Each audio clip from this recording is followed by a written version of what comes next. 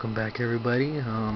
This is part 2 of my Voltron review. What I'm going to do now is I'm going to go ahead and put this guy together and show you what he looks like.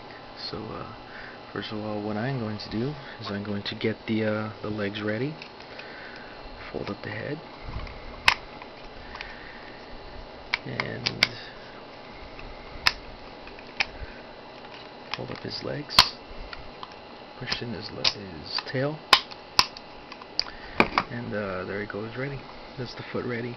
You can have also this back part down a little bit further, and it kind of adds a little more stability to the foot. You know, it adds more area to it, so you can have it like that if you wish. The blue lion transforms exactly the same way.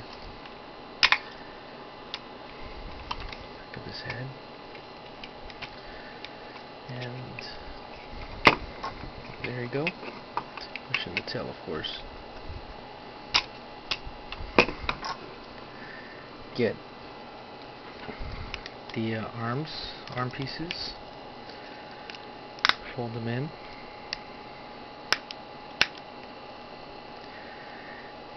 and this little piece right here you need to flip out, and that becomes the connector to where the it connects to the centerpiece.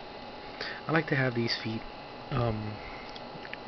have set back like that so they can make it easier on putting them in. Since this is going to be the right arm, I'm going to go ahead and have this like that so that the elbow can fold this way. There you have the right arm. Make sure you put the tail in. Same thing with this guy. Transforms exactly the same way. And push that in. Since this is going to be the left arm, go ahead and turn it that way. And there you have the left arm. And of course, flip this little piece out. Now for the center, what you're going to do is extend his legs like so, then flip both his arms up, and when you're putting these in, make sure that the foot is kind of at an angle so that you can push it down like that, and when you push it down, it pulls it in. And if you do it right, when you flip this back out, it acts as kind of an automorph where it puts the foot out like that, because there's like a little hook in there that pulls it out whenever you use it.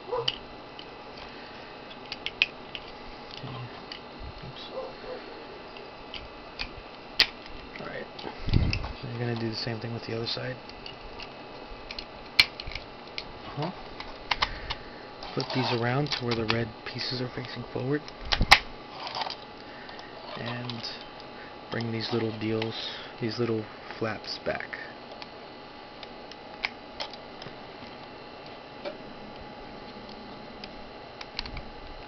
Okay.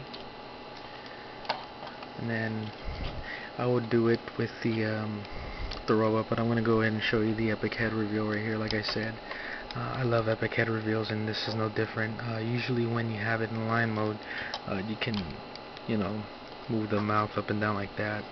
There's a little hidden feature where if you stick your nail in there, you can bring down the head. He's hidden on the roof of the mouth. And just flip out his ears. And he's ready.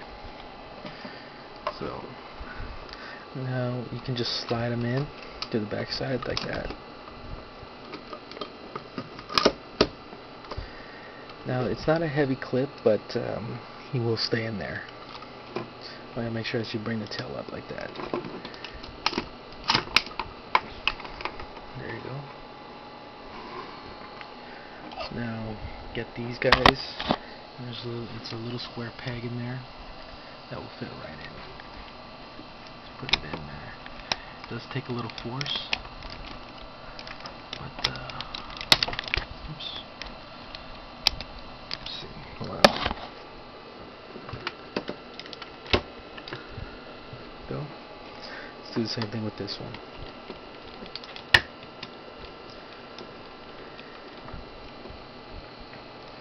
And there we have Voltron in all his glory. Now the detail on this guy is just awesome.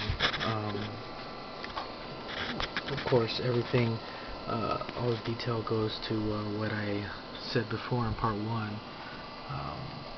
But this guy just looks as cartoon accurate as you can get with combining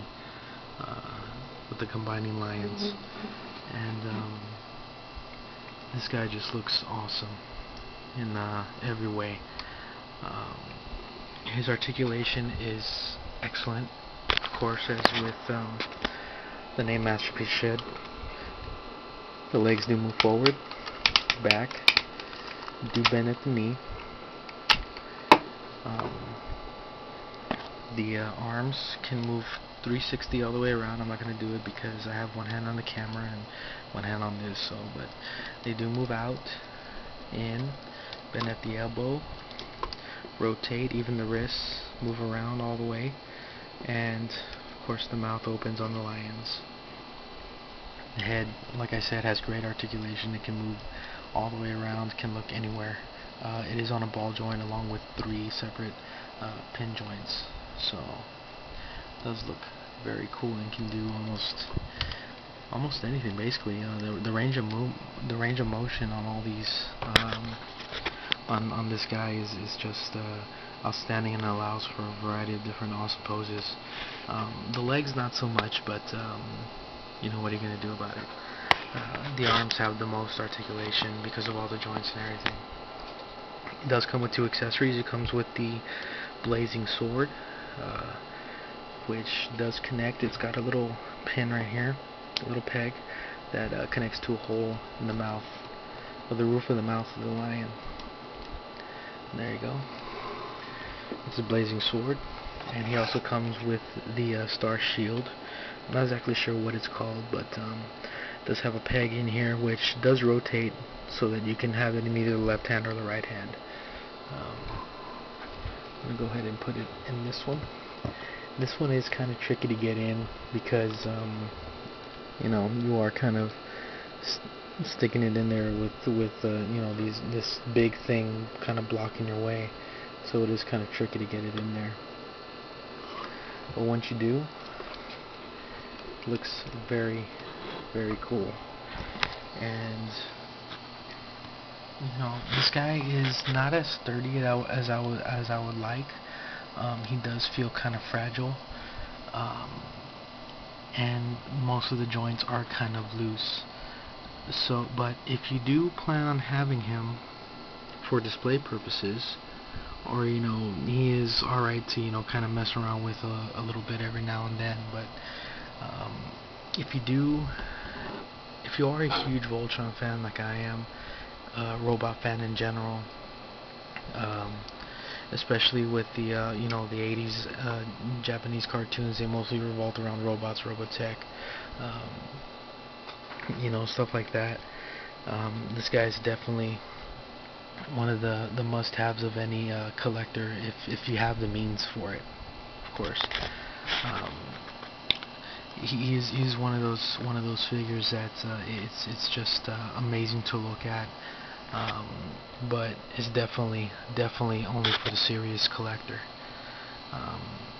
So there you guys go. That was Voltron, Defender of the Universe, and you guys have an awesome day.